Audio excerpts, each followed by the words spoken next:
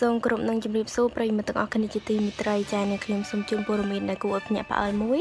ដែលតកតងទៅនឹងលោករដ្ឋលេខាក្រសួងវប្បធម៌គិតតែចេញលិខិតប្រមានអ្នកដតីភ្លេចមើលកូនស្រីខ្លួនឯងចា៎ឥឡូវយើងតាមដានព័ត៌មាននេះទាំងអស់គ្នាមួយរយៈពេលនេះផ្ទុះការរិះគន់ចំពោះការស្លៀកពាក់សិចស៊ីពីអតីត Freshie និងជាតារាបង្ហាញម៉ូដកញ្ញាថៃនារីសុជាតា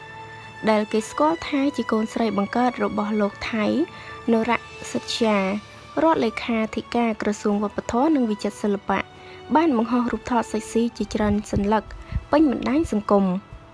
ថ្មីនេះថៃនារីសុជាតាបានបង្ហោះរូបភាពសិចស៊ីជាច្រើនសន្លឹកលើបណ្ដាញ Instagram របស់ខ្លួនធ្វើឲ្យទស្សនិកជនចាប់អារម្មណ៍ជាខ្លាំងរហូតលេចចេញការរិះគន់ព្រោះតែឪពុករបស់កញ្ញាគឺលោកថៃនរៈសិទ្យាជារដ្ឋលេខាធិការក្រសួងវប្បធម៌និងវិចិត្រសិល្បៈទៅតែប្រមានតារាសិចស៊ី4រូបហើយក្តៅការទម្លាយរូបសិចស៊ីជាច្រើនសន្លឹកដែលគេរិះគន់ព្រោះតែនាងក៏ធ្លាប់ចូលប្រឡូកក្នុងវិស័យសិល្បៈហើយត្រូវបានគេស្គាល់ថាជាអតីត Freshie Girl និងជាប្អូនស្រីរបស់លោកថៃនរៈពីទូនោះផងដែរនាងបានរៀបការមានស្វាមីនិងកូនរួចទៅហើយប៉ុន្តែក៏បានធ្វើឲ្យមានមតិជាច្រើននៅតែរិះគន់និងរូបថតថាមិនបានឆ្លុះបញ្ចាំងពីភាពយុត្តិធម៌ខណៈដែលសិល្បករមួយចំនួនពិសេសអតីតសិល្បករខ្លះរងការព្រមានធ្ងន់ធ្ងរពីក្រសួងកន្លងមក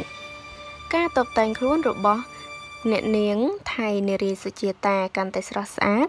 ចំណែកឯរាងដ៏ស្រឡូនរបស់នាងក៏ធ្វើឲ្យប្រុសសម្លឹងមិនដាក់ភ្នែកព្រោះតែការស្លៀកពាក់ប៊ីកានីហាក់ដូចជាបញ្ចេញភាពសិចស៊ីខ្លាំងមតិជាច្រើនលើកឡើងថាបើទោះបីជាថៃនារីសុជាតាហាក់មិនសូវបង្ហាញមុខនៅក្នុងការងារសិល្បៈក្តី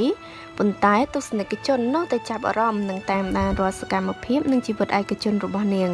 ខណៈជារៀងរាល់ថ្ងៃនាងតែងតែបង្ហោះរូបសិចស៊ីជាច្រើនចូលទៅក្នុងបណ្ដាញ Instagram ជាហូរហែគួរបញ្ជាក់ដែរថាថ្មីនេះសេចក្តីអំពាវនាវរបស់ក្រសួងនេះ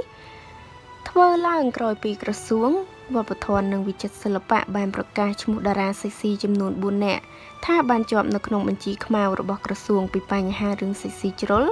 ក្នុងពិភពសិល្បៈដោយក្រសួងក្រុងនឹងកោះហៅមកណែនាំ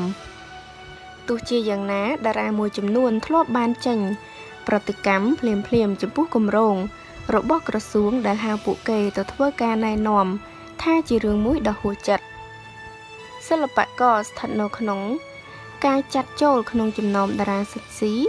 ដែលក្រសួងវប្បធម៌និងវិចិត្រសិល្បៈបានកំណត់ឈ្មោះតារាដែលត្រូវចូលមកណែនាំមានលោក Andy អ្នកនាងស្រីមុចកញ្ញារតនពិសីកញ្ញាពេជ្រអវិយាក្នុងនោះក៏មានកញ្ញាសេងសុណា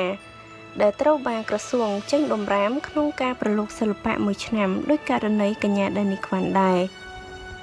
ចាព័ត៌មាននេះកំពុងតែល្បីខ្លាំងនៅក្នុងបណ្ដាញសង្គមចា